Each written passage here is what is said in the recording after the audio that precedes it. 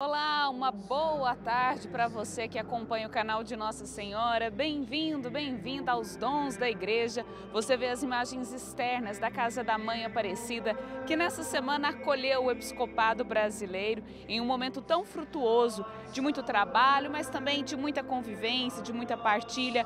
Um momento onde a nossa igreja se faz reunida por meio do episcopado na terra da padroeira do Brasil. Estamos encerrando então a 59ª Assembleia Geral da CNBB, e para falar um pouco de como foi essa semana dessa etapa presencial da Assembleia, estamos aqui com Dom Joel Portella Amado, que é o secretário-geral da CNBB. Dom Joel, que bom tê-los aqui conosco essa semana toda, de muito trabalho para todo mundo.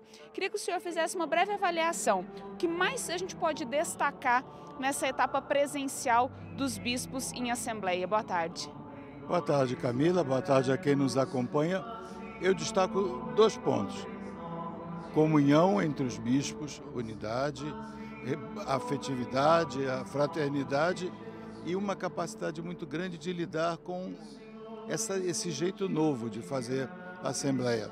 Que nós estamos acostumados com a Assembleia, com a Aparecida já desde 2011, mas não com esse jeito de 5 dias, muitas votações, muitas decisões, e seriam essas 2 novidades: comunhão e novidade. A comunhão ajudou a enfrentar a novidade. E Dom Joel, hoje então foi publicada e divulgada a carta ao povo brasileiro, a mensagem que é tradicional em toda a Assembleia. E a gente pode perceber uma grande preocupação do episcopado com a situação social do brasileiro, da fome, a educação. Como vocês avaliam o que a gente vive hoje no Brasil por meio dessa mensagem? Resumindo, a mensagem é um sinal, primeiro, de preocupação com as inúmeras situações de sofrimento que o povo brasileiro vive. Ali na mensagem estão as mais gritantes, mas não são as únicas. Porém, não é apenas uma constatação, uma espécie de radiografia. Ela é também um chamado à esperança e esperança ativa. Precisamos dar os passos necessários para que a situação não permaneça como está, muito menos se agrave, né? E, Dom Joel, 2 importantes documentos foram aprovados nessa Assembleia: o Estatuto e o documento também que diz respeito à animação bíblico-catequética. Como que agora vai proceder depois dessa aprovação em Assembleia desses 2 documentos?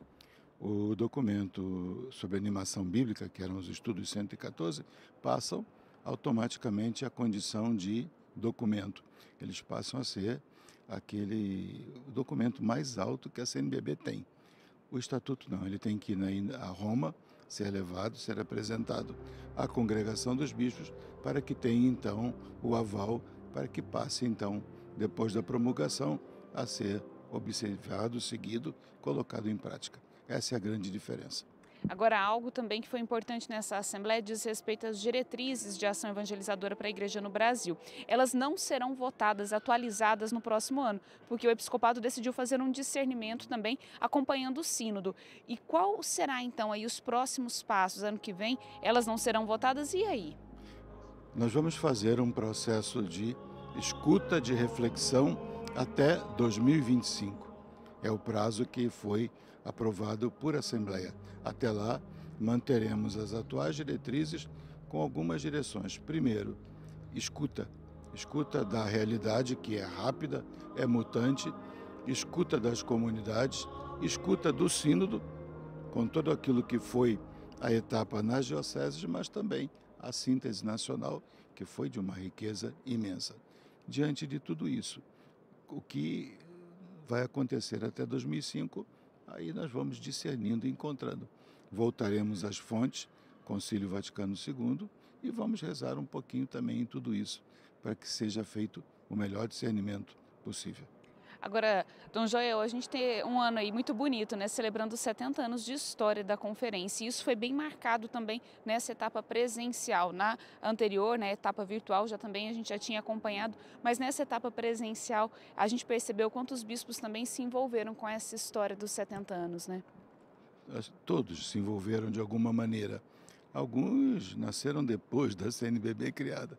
Nós não temos mais bispos vivos que acompanharam a criação da CNBB sequer assessores, mas temos uma história registrada, uma história construída e uma história presente em todo o país. Penso que hoje, depois da missa, a TV Aparecida vai apresentar um dos momentos mais significativos, que falou ao coração de todos nós, uma recordação da história e uma reflexão daquilo que a CNBB é.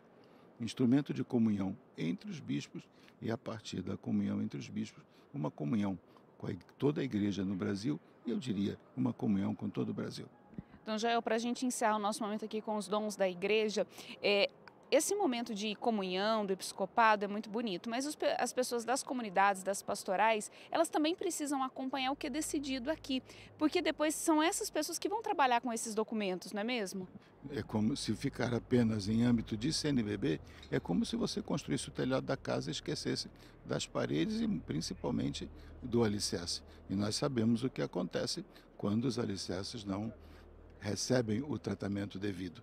Nesse sentido, é importante que cada diocese traduza do jeito próprio da realidade local aquilo que aqui é discernido, aquilo que aqui é refletido.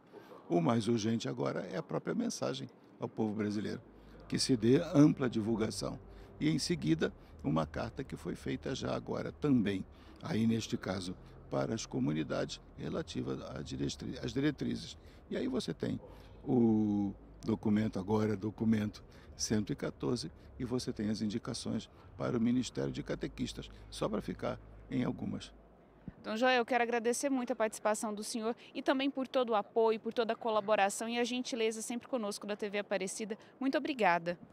E eu agradeço a TV Aparecida, eu agradeço a toda a equipe do Santuário, porque a colaboração foi mútua na beleza do amor de Deus. Que Deus abençoe.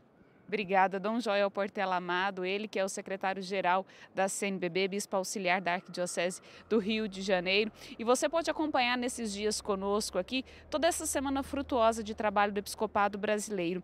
Mais de 300 bispos, entre os ativos e os eméritos reunidos aqui, assessores, muita gente envolvida para que você aí de casa pudesse também se sentir presente aqui de alguma forma, acompanhando todo esse trabalho do episcopado brasileiro.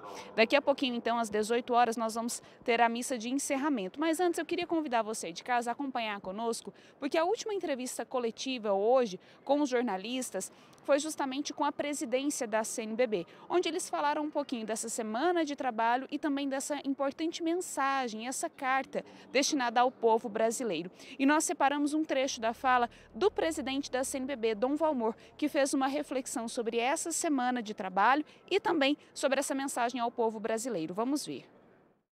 Essa etapa presencial ganhou uma grande importância, uma importância ainda maior, exatamente porque depois de 3 anos e meio quase, voltamos aqui ao Santuário Nacional de Aparecida para nos encontrarmos e para vivermos a experiência bonita daquilo que é o mais importante da Conferência Nacional dos Bispos do Brasil, a comunhão entre nós, para fazer de nossas diferenças uma riqueza a serviço do povo de Deus.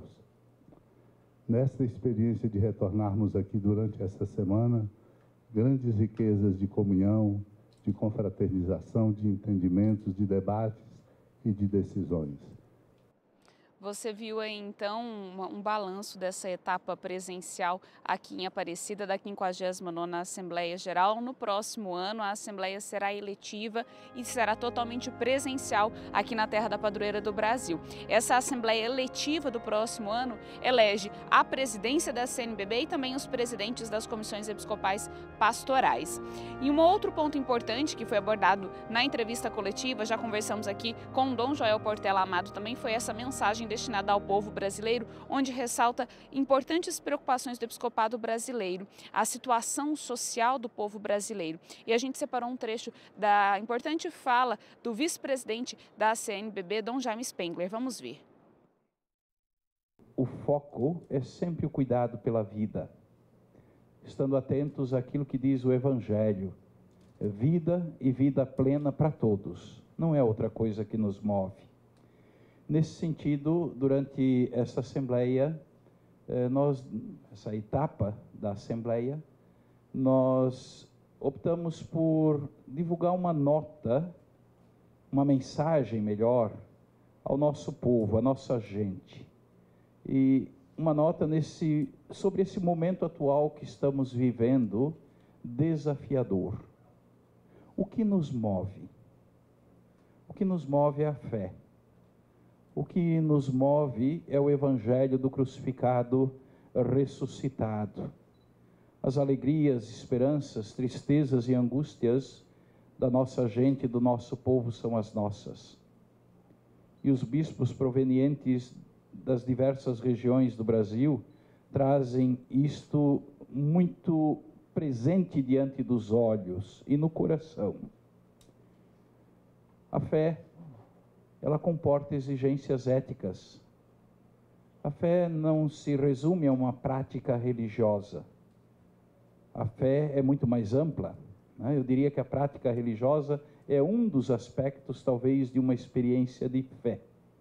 Mas a fé traz para nós, sim, exigências éticas que se traduzem em compaixão e solidariedade para com a nossa gente. Compaixão e solidariedade que encontram sua inspiração no Evangelho de Jesus Cristo. E essa mensagem também traz a preocupação do episcopado brasileiro com as fake news e também todas aquelas pessoas que usam o nome de Deus para que possam manipular, para que possam usar o nome de Deus para situações que não são tão boas assim como pregam o Evangelho. Olha, queremos agradecer a você que nos acompanhou durante essa semana, acompanhou todas as notícias da 59ª Assembleia Geral da CNBB, especialmente a todos vocês que são da nossa família dos devotos. Obrigada por permitirem que a gente possa entrar na sua casa levando informação, notícias, levando um pouco da comunhão, participação e missão do nosso episcopado brasileiro. Muito obrigada a todos que são da nossa família dos devotos. Logo mais a Santa Missa, às 18 horas, temos a Santa Missa de encerramento. Logo após, às 19 horas, você é convidado a acompanhar e participar junto conosco desse momento celebrativo dos 70 anos da Conferência Nacional dos Bispos do Brasil. Desejo para você uma boa celebração e também uma boa noite. Tchau, tchau!